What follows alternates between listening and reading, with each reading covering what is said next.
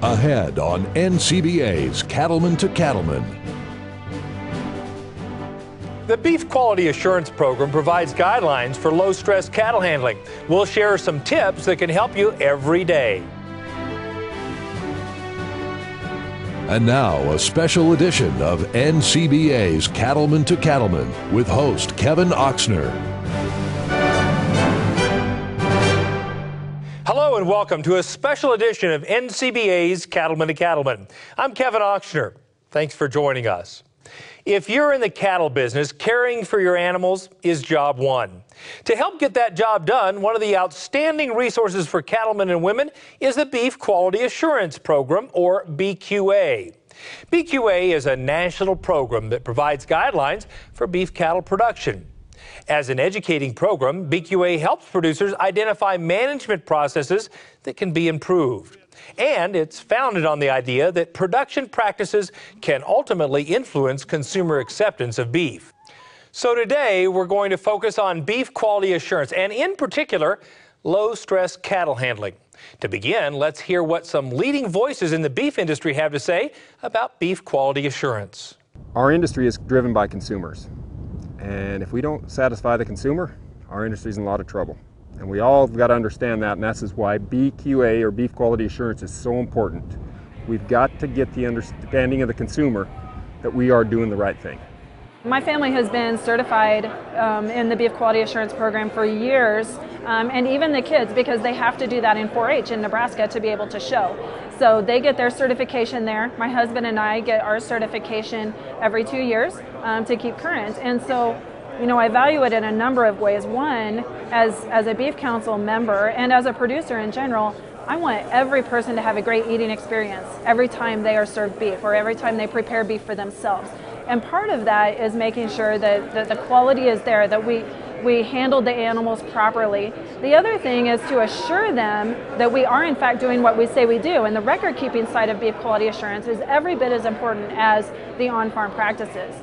BQA is a very important program, and we've been doing it in our family and on our ranch not long after the beginning of the BQA program. I go through and I have family meetings and get all of our people, even those members that are not on the ranch, we have them go through the BQA training, so when they come out and help us when we're working cattle, when we're processing cattle, and they understand what we're doing, they understand the industry, and they understand how to help me on the ranch do the job right. And the people that buy our cattle years ago started asking, are you BQA trained? And I know they had gone through the process. So this way we can tell the consumer that we're handling the cattle right, we're giving vaccines right and responsibly, we're using our antibiotics with the veterinarian and using them responsibly, and working cattle responsibly. Still ahead on this special edition of NCBA's Cattlemen to Cattlemen. So what we're dealing with when we're moving livestock is applying pressure. And if you apply the pressure properly, animals seem to like it and respond well to it. And if you apply the pressure wrong, they learn to fight it or hide from it. Bulls don't take pressure good. We'll look at BQA-approved livestock handling practices as Kurt Pate gives us a demonstration of how to move and work with bulls. Stay with us. We'll have more right after this. You're watching NCBA's Cattlemen to Cattlemen on RFD TV. Your herd, your business, your family. You've always protected what matters most, so you know how important vaccinations are for healthy cattle. And with Vista vaccines from Merck Animal Health, you know you're covered. No other vaccine works like Vista. Only Vista gives you complete dual-action pneumonia protection and complete one-dose fetal protection for the entire pregnancy. Protect what matters most. Talk to your veterinarian or animal health supplier about Vista. The Case IH Summer Sales Event is going on now, meaning you can turn the heat into red-hot savings. That's because all Farmall and Maxim Series tractors, along with our complete line of hay tools, are available with 0% financing for 60 months. But hurry, because while the Summer Sales Event is just warming up, it only lasts until September 30th, 2014. For more information, visit your local Case IH dealer or go to caseih.com/special offers.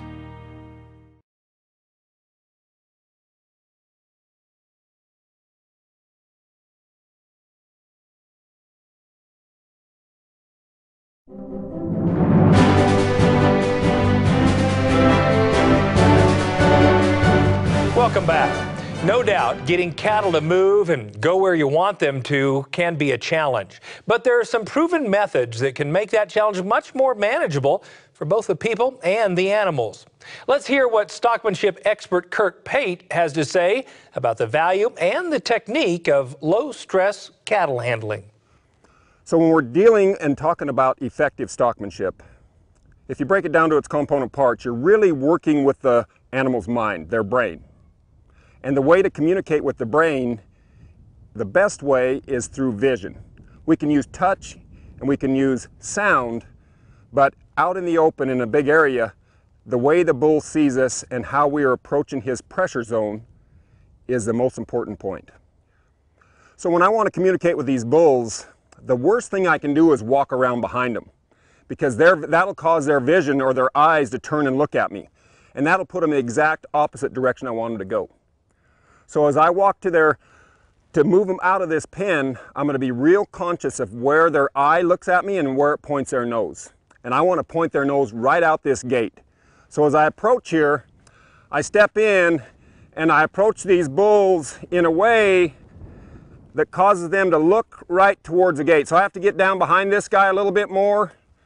And as he comes across, I'm going to step over here.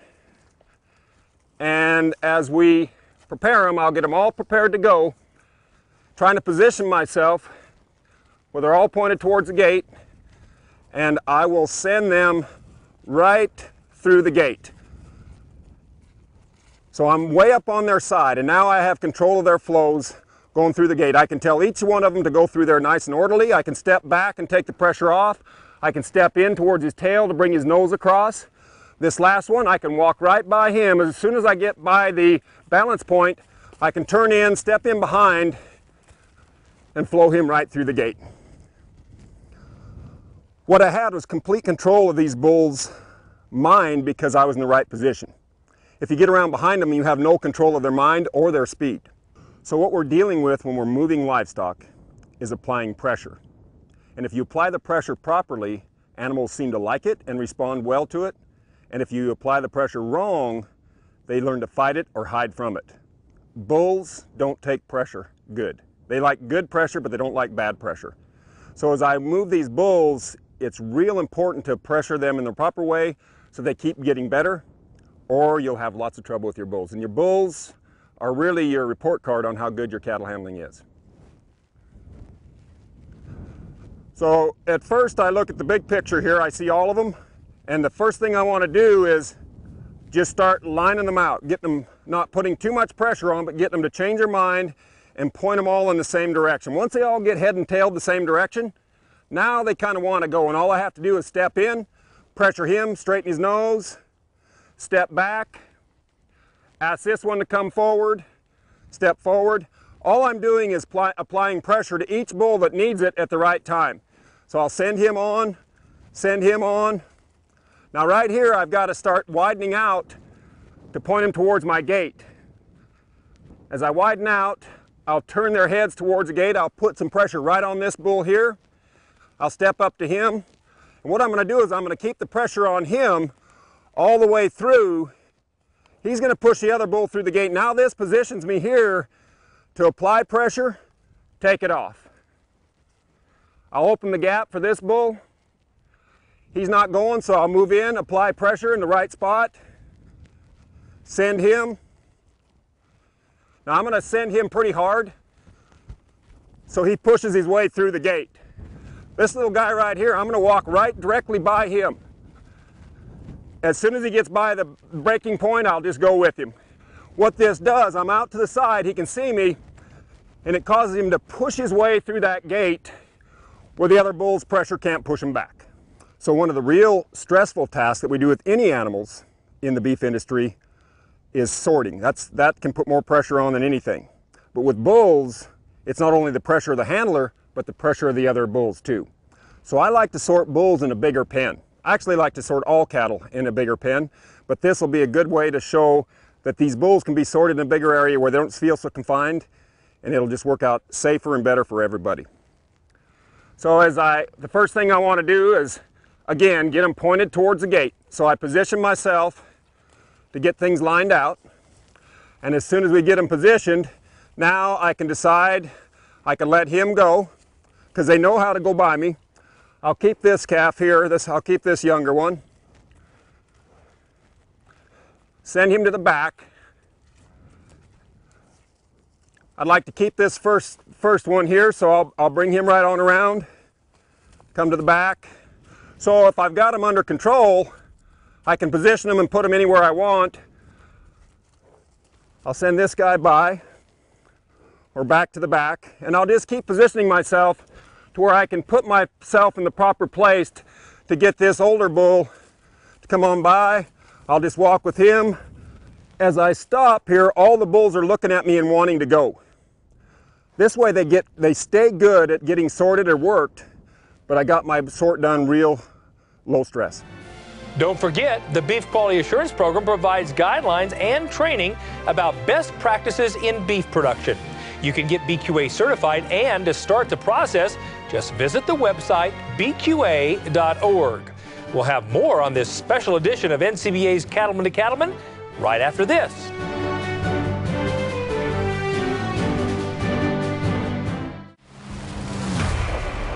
To truck guys, the truck is everything. And when you put them in charge of making an unbeatable truck, good things happen. This is the Ram 1500, the 2014 Motor Trend Truck of the Year. And first ever back-to-back winner. Guts, glory, Ram.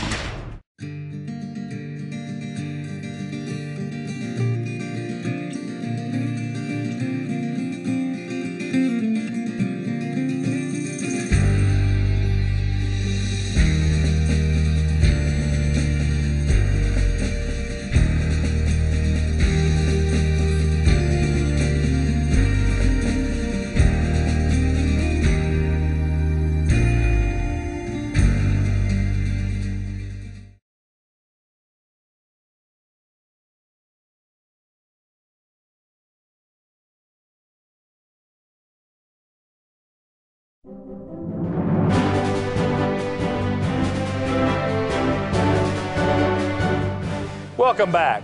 Bulls can be highly dangerous animals, and care should be taken whenever handling them. Let's head to Texas, where stockmanship expert Kurt Pate shares with us some of the best ways to handle bulls safely. So the main two terms with low-stress livestock handling or effective stockmanship are balance point and flight zone. And those are real good terms, but let's expand on them just a little bit. When we talk about flight zone, what we want to do is get the animal to move in a manner that's not fleeing, but working away from our pressure.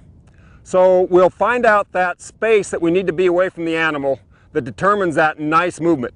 It could be a quarter of a mile away, or it could be 3 feet away, depending on the temperament of the animal. The next thing is balance point, and where we position ourselves on that animal to make him go and do what we want. If we pay attention to how we position ourselves, and what I try to do is point my animal's nose to where I want him to go. So as I walk to this bull, I'll step around here and I'll try to draw his eye back to me, or else I'll have to get up in front to where he looks at me. He should turn and look at me with both eyes here. If I can get in a position, I'll ask him to look at me by backing up. And now I should be able to come around and send him right back towards the gate. So here, now I'm putting pressure in front of the balance point, which causes him to stop or turn away. I'll widen out here, which should cause him to slow down. I'm getting farther away from the flight zone and turn towards the gate. Now I move back into the pressure zone or the flight zone. Now I move back out because I'm trying to point his nose right at my gate. Now I'll keep the pressure on just enough, and as I step out wider here, I'm going to be able to push his eye right through that gate. Pressure, pressure, pressure. Now I'll ask him to come down the fence line, so I step in behind him here, and I want him to stop. So I'll walk up in front of the balance point and stop him. I'm going to ask him to wait there. I'll shut my gate. So I'm real careful about how I go about this. Good. So as I walk up here, I can ask him to look at me with both eyes by my position. I'll go here. When he looks at me with two eyes, he has depth perception. He knows how far away I am from him, and he likes me right here. From this position, I can ask him to walk straight forward by just walking across the balance point. And if I want to slow him down or stop him, all I have to do is walk up, draw away a little bit, ask him again to look at me with both eyes. I'll step here, here, here. Good, there he goes. As soon as he does, I step back and take some pressure off. This teaches him what I want. Now I want him to turn to his left. So I step right across here, pressure into that eye, put pressure on in front of the balance point, and ask him to move to his left. I want him to turn to the right. Now here I can step down behind him and ask him to look across this way. I might even have to put my hand on him. And I'll ask him to turn and look back at me over here. He's going ahead and switch across this way. That's fine. I'll draw him to me. I want him to go right back. Good. I'll step forward and I want him to stop. I walk up his eye. I pressure to his eye. Watch his front foot. I'll let it there. Now I know I can take the pressure off and release it. So the bull tells me what I need to do, but I have to keep repositioning myself in the proper place in the balance point and our flight zone to get these things to work. So when we're working with these guys to put them up a chute or somewhere, I'd like to try to keep them from, I'd try to pick out the bulls that want to fight and don't want to fight and kind of put them in separate. You can't always guess that, but a lot of times you can tell by the way they look. So I'll pick these two here. I'll try to take two and leave this guy because he seems to want to fight a little bit. Now once I put the pressure on here, I don't take it off. I think so many people when they're working with bulls, they take the pressure off. I'm putting quite a bit of pressure on this bull. So low stress handling or effective stockmanship is not about no pressure. It's about the right kind of pressure. Now here I'll just wait it out. I open my gate, so if I need to, I'll be safe. Now I didn't put any pressure on. I'll wait and I'll get myself safe. Now as I come around here,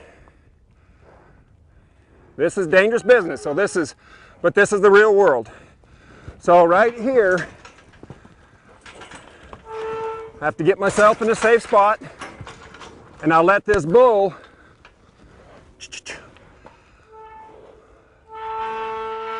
load the other bull. Now there's no way I should get in there, so I'm just going to let him do the work for me. As he comes across here, I'll just wait it out. And he should send that bull right on up in the chute. So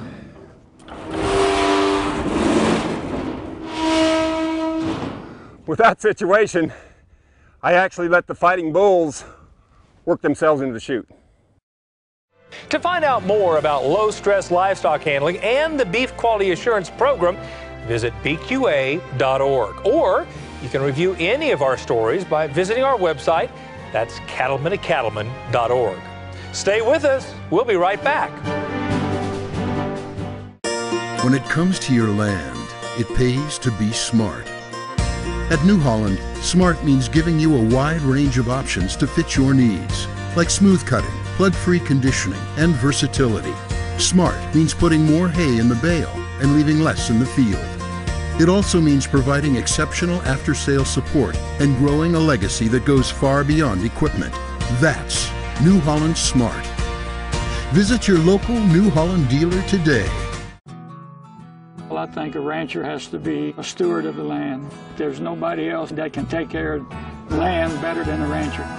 When we switched over to the Purina products, it was a step in the right direction. The difference we see in the cattle is the consistency of their nutrition. The cattle hold their condition a lot better throughout the whole year. It does make a difference that we can see, day in and day out.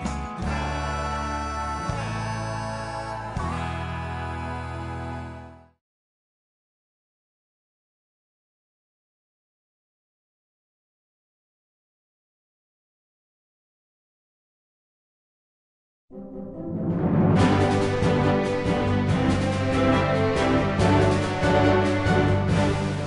you're designing a new cattle working facility or trying to manage an existing one, it's important to make sure the facility you have best meets the needs of the cattle. Let's head to Texas, where stockmanship expert Dr. Ron Gill shares some facility design tips with us.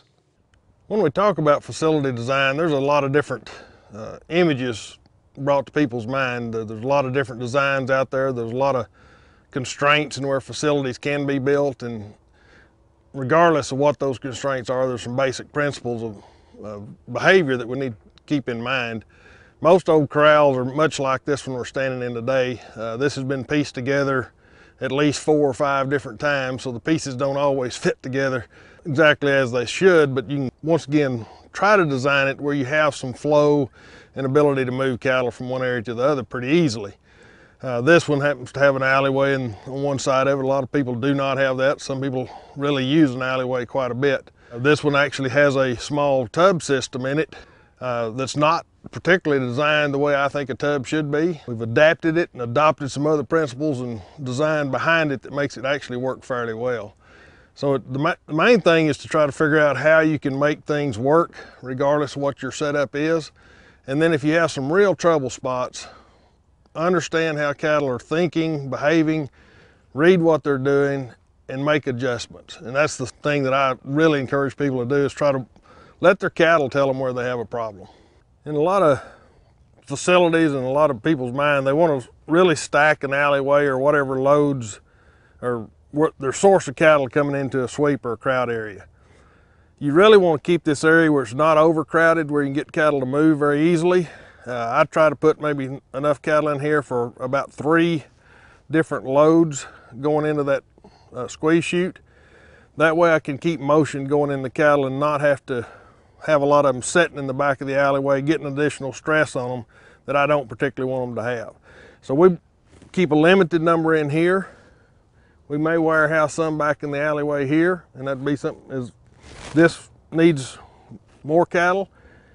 We step to them, get them to come back past us into this area. That just trains them for the next segment as well. So everything is designed where you step past cattle and draw them forward, refill your alleyway or your loading area, and don't put too many cattle there. It's better to leave them in a corral out back and go put more in as you need them.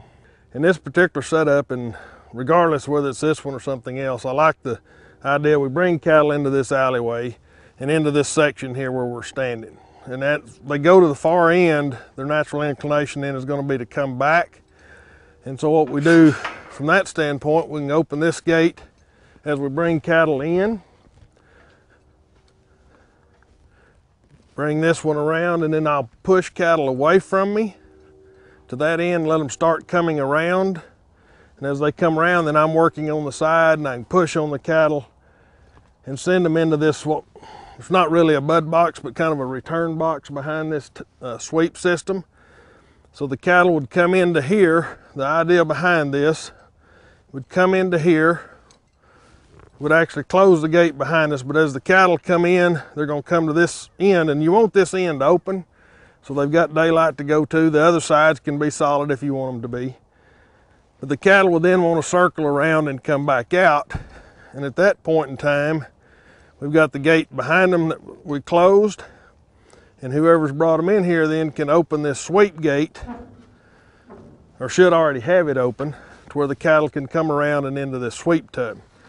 So as the cattle go to the far end, I like to open the gate from this side. Some people like to work it from the other side. I personally like to work it from down here where I can push on an eye, get the cattle to come out of that corner.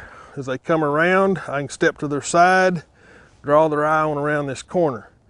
The trick to making this work really smooth is once they start around here, don't just worry about the ones in the back and getting them all in here. As the front comes around, I'll step right to this pivot post to put pressure on them.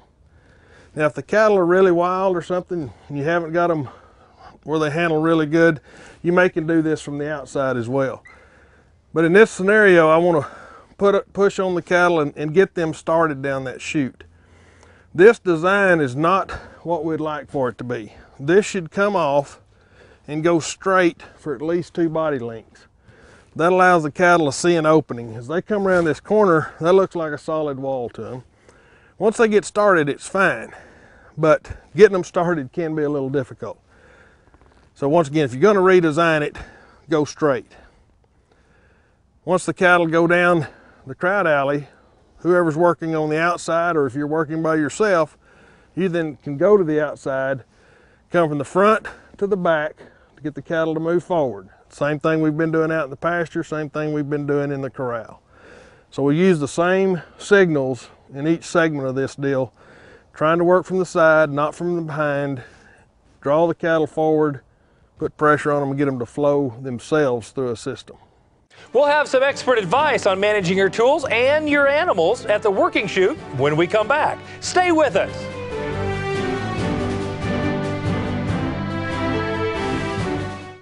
This isn't a job, it's a calling. Your hard work helps feed the world.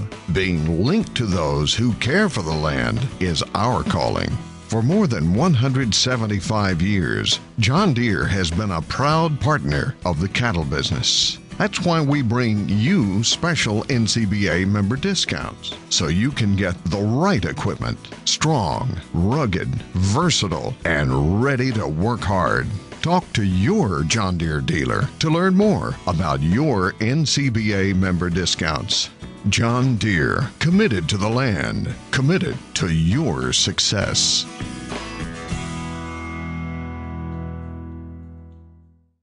To stay up to date on beef industry news and the National Cattlemen's Beef Association, check out beefusa.org. You'll find news on both the Federation of State Beef Councils and the work of NCBA on Capitol Hill. Plus, link to NCBA programs like the blog, Beltway Beef, updates on the Cattle Industry Convention and NCBA Trade Show, and the latest from NCBA's Cattlemen to Cattlemen. Connect today at beefusa.org.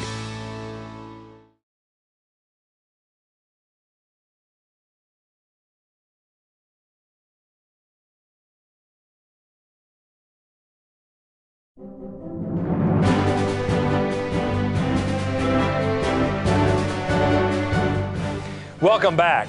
One of the important factors in protecting animal health is correctly giving injections and taking care in how you manage your tools and your animal health products when you're working chute side. We turn again to Dr. Ron Gill for some tips and ideas on working with your tools and your cattle at the chute. When we look at the different tools that are available and the scenarios where a lot of us work, that would be open air, not in buildings in the southern tier states. The northern states might have covers over their facilities, but very often we have our equipment exposed to the elements, whether it be sunlight, whether it be heat or cold. In some areas the cold is just as damaging or more so than heat would be. But we need to think about the different types of products that we're going to use. There are a lot of different syringes. A lot of people might not use anything but these disposable syringes. They work very effectively, but I encourage everybody to use them as a single dose delivery system and not try to use multiple doses out of one, because if you're off on one animal, you'll be off on another one. So once again, they work good for single dose, which hardly anybody uses them for that. That's why we don't normally recommend we use anything more than a 2 or 5 cc syringe for administering products to cattle. Then we have these, what a lot of people call pistol grip or multi-dose syringes. They come in either 25 mil or 50 mil designs. The 50 mil design, if you're using 5 cc products, we normally recommend them. If you're using 2 cc products, we normally recommend the 25 dose syringes. The reason for that is we don't want the vaccine to be in the syringe that long. The more it's in the syringe, the more it's exposed to different elements, whether it be sunlight, heat, or cold. And if we're doing 2 cc products, we have to process 25 animals before we have to refill this syringe. And a lot of people like that, but there's some downside to it, that your vaccine may not be as effective if you do that. The other thing, most cattlemen are not prone to change the syringe very often. We recommend we change at least every 10 head. And if you're using a syringe, it'll get you to go through 25. You'll normally go through 25 before you change. So these will at least get you to change every time you fill your syringe, and that's a really good practice and protocol to have, is every time somebody goes back into a vaccine bottle, they change the needle on the syringe. So that'd be the appropriate way to do that. Now you notice this syringe has somewhat of a clear barrel, a little older design. This one has more of an opaque barrel, and it will keep some of the ultraviolet light out. But a lot of people are mistaken in thinking that's safe, because the heat and cold will still damage vaccine if left out in it. Sunlight, not so bad, but once again, use those as they should be as well. We now have some syringes such as this where we actually can attach the bottle to the outside of the syringe. They're very handy, easy to use. Your vaccine is always there. One of the issues I have with these is if you set it down, sometimes you can get an air pocket, and it's very difficult to ever get the air pocket out of one of these syringes without wasting vaccine. The other thing, this can be broken as you go in and out of a chute, breaking the neck off of it, and if you don't have some spares, then you're out of business for the day, so always have backups for these. Another one on a similar concept are these that have hoses. This is a preferred method for a lot of people, where the hose attaches directly to the syringe and then the other end to the bottle. The problem with that is the hose. That hose can expose vaccine to sunlight and expose it to more of the elements, particularly if it's cold. I would not use one of these if it's below freezing. I keep mentioning freezing is more detrimental than heat, because if even on a killed vaccine, if it gets too cold and freezes that cell in there, it will rupture and render the vaccine ineffective, and in some cases even toxic. So we have to be very careful about freezing our vaccine, whether it be in our syringes, our processing area, or chute side. I know a lot of places in some of the colder areas will actually have the vaccine freeze in the syringe. In the southern tier states, we worry more about heat, but we can also use a cooler to keep things warm. And so sometimes we don't think about using it for both. I always like to go to the corral with a cooler with my vaccine in it. As you open the top on that, I always want to see cool packs, unless it's in really cold weather. Then you wouldn't need that. I also, if I have a big enough cooler, I will put my syringes, particularly in the heat, in with a cool pack on the way to processed cattle. The reason I do that, if you've ever seen what some people do, they'll throw these up on the dash of the pickup as they go to process cattle. They pull them off the dash after they have everything gathered, and they're really hot. And that can actually destroy some of the vaccine on the first draw as you pull it in there. So anything that comes in contact with that vaccine that's too excessive in heat can cause damage. So if you can, keep these at least cooled off as you go to the processing area. Have your vaccine in what I'd call a storage cooler. This would be what I'd call a working cooler. I come up with this idea many years ago because I got tired of taking the lid off a cooler as I was trying to process cattle at the chute. Very simple. You just cut holes in the side of it and you can stick your syringe in it. That way it's readily available as you need to get your syringe and go process cattle.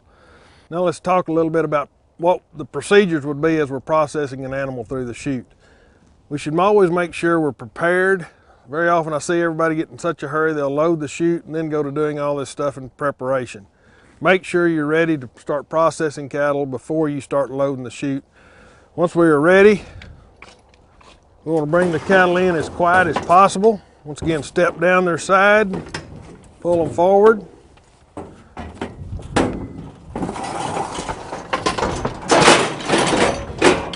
Like cattle in self-catch head gate, or if you have somebody helping you, that works great. I like to let the cattle come in. If they will, step back. Squeeze the cattle down, and that gives a very good open area on this side of the neck. Take your syringe, and as you come out of the box, that's why I like this cooler. You can pull that syringe out very easily, come to the neck, and I like to tent the skin.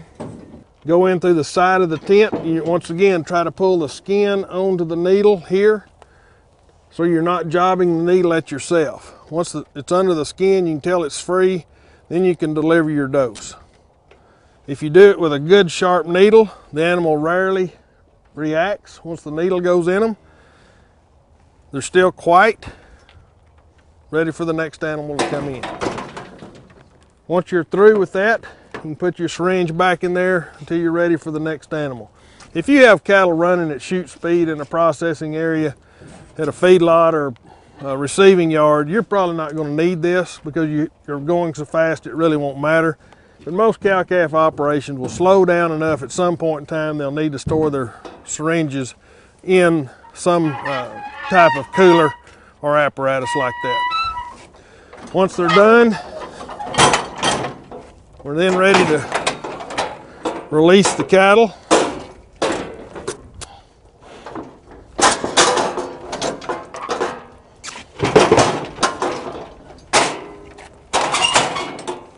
We'd like for it to be where they can come straight out so they're not going to make a sharp turn when they first come out the chute. Once you do that, you're ready for the next one. Step down the chute, run your hand down the back if they're a little balking a little bit. Put a little touch on them. And if cattle won't go forward into the self-check, very often just giving them that little bit of time will allow them to do that. Once they set back, their head's a little more secure and you're ready to process the next one. If it's an intramuscular injection, you want to go straight into this muscle area in the center of the neck, deliver your dose, come straight out. That area right below the ligament of the neck and above the spine and the lower part of the neck is all muscle tissue, and that's where all of our intramuscular shots should go. But if you're not doing one or two things to them, you can go pretty fast as you're processing your cattle. To find out more about smart chute-side protocols and the Beef Quality Assurance Program, visit bqa.org. We'll have more right after this. As dependable as the sunrise, in dairy parlors, open pastures, on ranches and feed yards across America, a place where reputation is more than a name, where the science of healthier animals is a way of life. It's the responsibility that drives who we are and what we do. Every decision, every day. It's your livelihood and our responsibility. Hi there, I'm Joey. And I'm Rory, and welcome to our farm outside Nashville, Tennessee. When we go to work, whether it's on tour or here at home, we wear the West. That's right. Whether it's that perfect snap shirt or that perfect pair of boots, when you wear Roper, you wear the West. Learn more about us, Joey and Rory, and about Roper Western Wear at eroper.com. Telling the truth and being real and feeding my family a home-cooked meal, that's important to me. That's important to me. And planting the garden and watching it grow.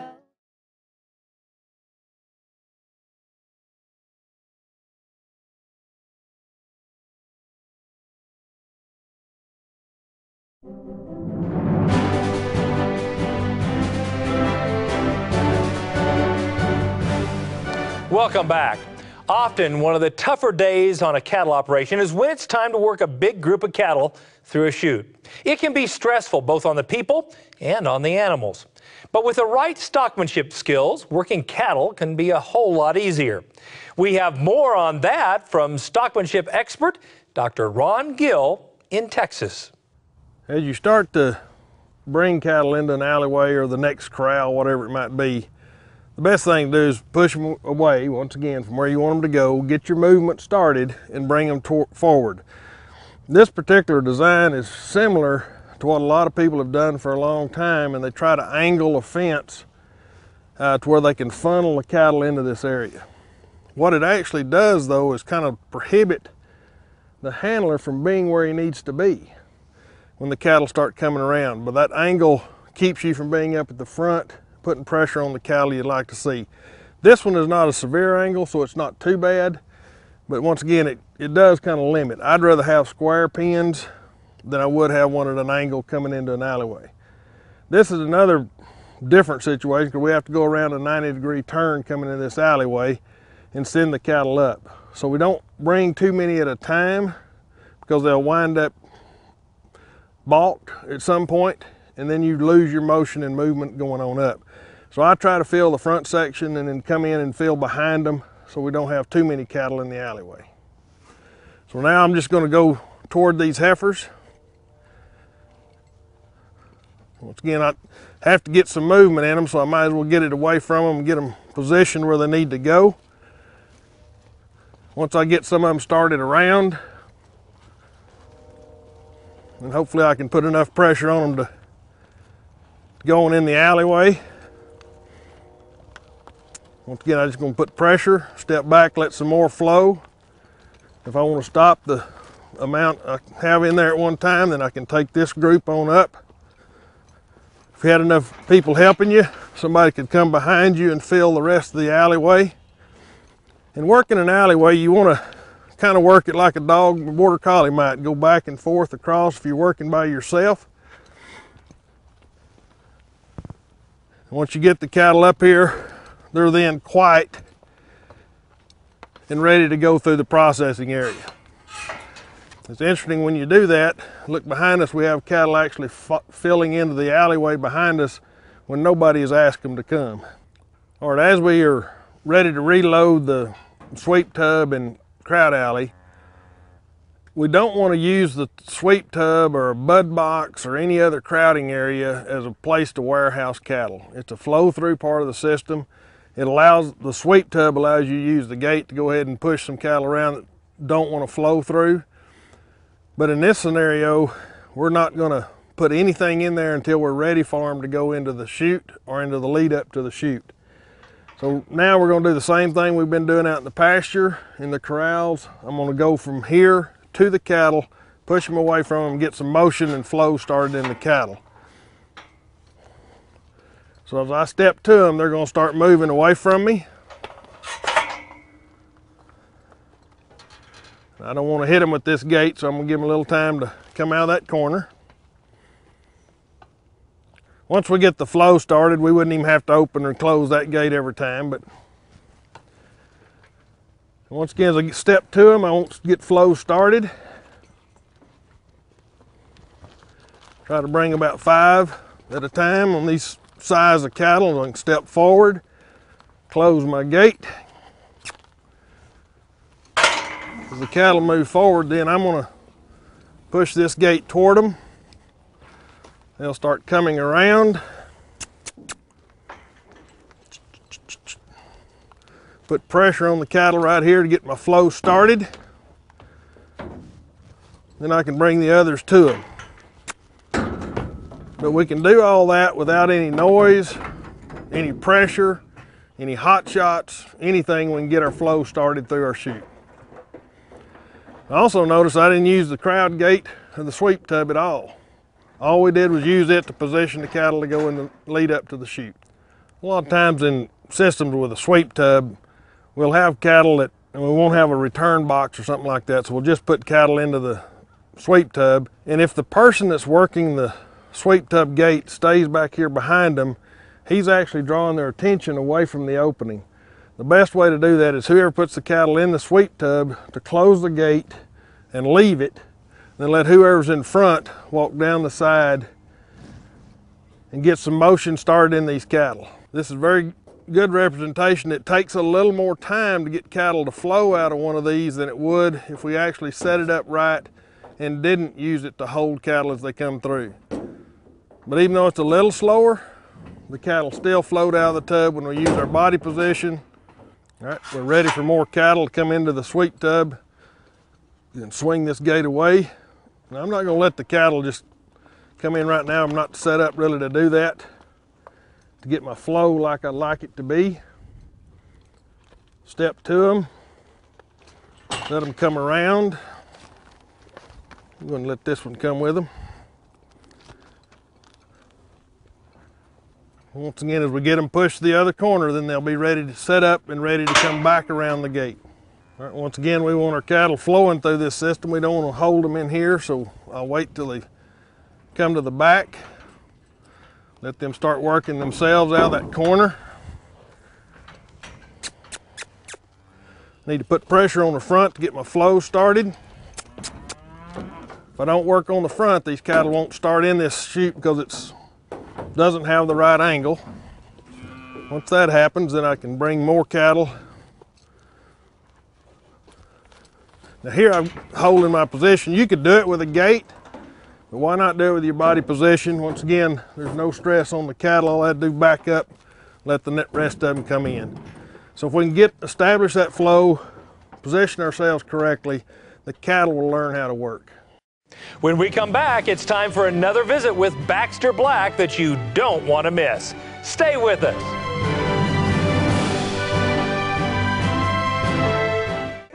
Back on those Texas plains. Join us, Riders in the Sky, for sizzling hot San Antonio. It's the 2015 Cattle Industry Annual Convention and NCBA Trade Show. So grab the family and head to Texas for the latest cattle industry information and education, plus some fun and entertainment with us. It's an event you won't want to miss. Join us in San Antonio, Texas, February 4th through February 7th. There's plenty more information at beefusa.org. And we'll be back on those Texas plains. See you there, Saddle Pals. Tough trailers built for tough country. Big Ben Trailers manufactures a different kind of trailer, one that's built to put up with the rough conditions found on the ranch. Rugged build using heavy gauge powder coated steel and a 2x4 rectangle tube frame. There's a 1-inch gap between the side and floor, so there's no place for water or manure to accumulate and rust. Big Ben trailers are loaded with standard features: a lever action hitch, a 3-foot escape gate and a middle sorting gate, rhino lining along the front edges, and a receiver hitch to tow another trailer, chute, or other equipment. Tough and practical. That's Big Ben Trailers, designed and built by a working cattleman. You can rely on and trust Big Ben Trailers for their durability and convenient features. Reasonably priced for any rancher to afford. For a list of dealers and other design features, visit BigBenTrailers.com. Big Ben Trailers, built cattlemen tough.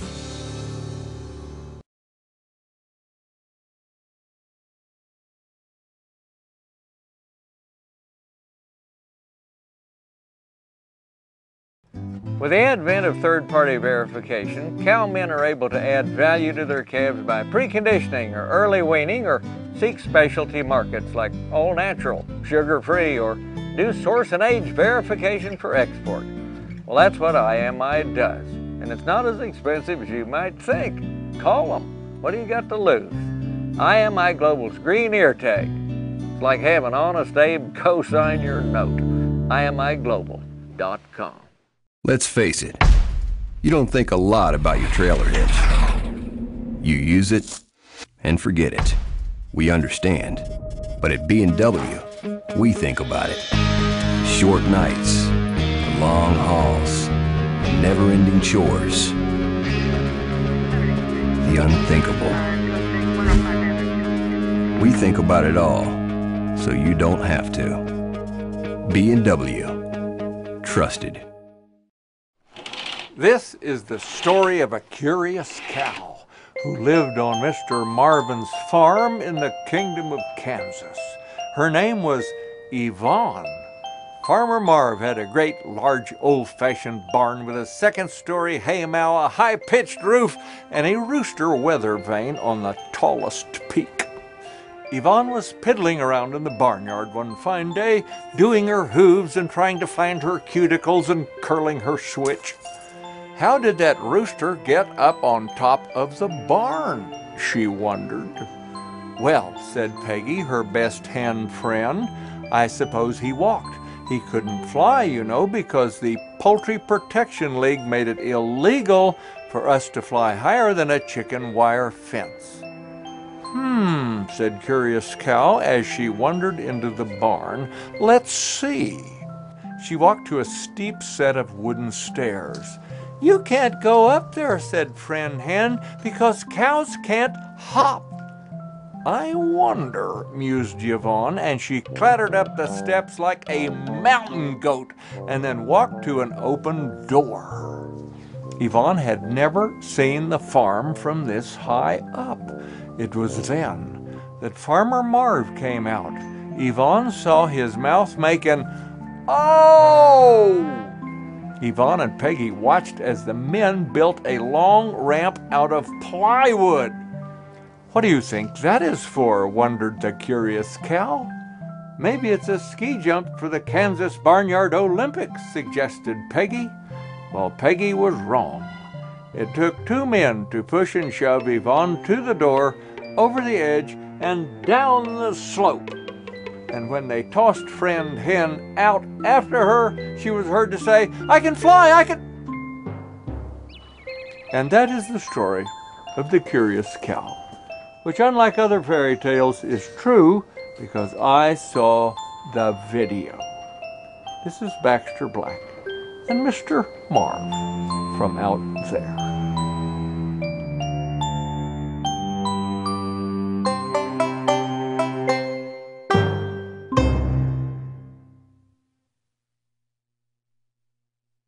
Thanks, Baxter. There are many great reasons to become a member of NCBA, and one of them is the chance to read the National Cattlemen. It's the official publication of NCBA and provides timely news and articles about the issues and events affecting the beef industry. And it includes a handy online version, which enables you to read the latest issue on the go. A subscription is included free of charge when you become a member of NCBA. Joining is easy. You can just give us a call at 1-866-USA-BEEF or visit us online at beefusa.org. Well, that's our time for this special edition of NCBA's Cattlemen to Cattlemen. Thanks so much for watching. We'll see you right back here next week on RFD TV.